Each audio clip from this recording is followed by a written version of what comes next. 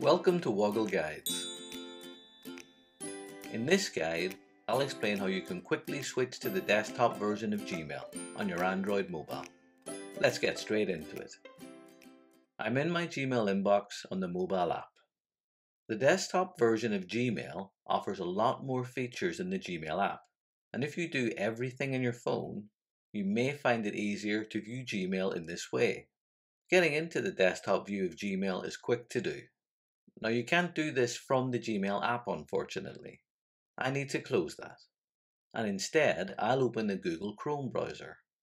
If you have an Android phone, this will probably be downloaded automatically. But if it isn't, you can find it in the Google Play Store just by quickly searching for it. Once downloaded, I'll tap on the Chrome browser to open it. I want to tell my Android phone to open Gmail in the browser and not the Gmail app.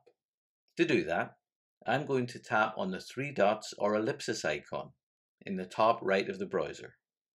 This displays a number of options, but the one I'm interested in is near the bottom, Desktop Site. I'll click on the checkbox once to choose that. This is telling the Chrome browser to open the web version of Gmail and not the Gmail app. Once done, the Google homepage reloads. I'm now going to search for Gmail, and you'll see a number of results are returned.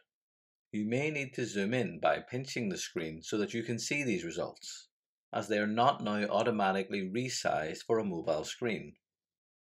I want to select the very top option, which you'll see has the web address mail.google.com.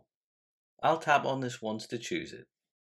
The desktop version of Gmail then opens.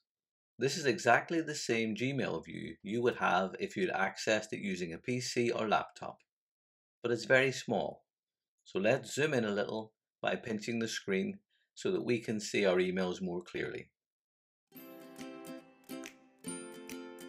I hope you found this Woggle guide useful and learned something new. If you have, please like or subscribe for free so that you can find out when new guides are available. Thanks for watching, and do look after yourself until next time.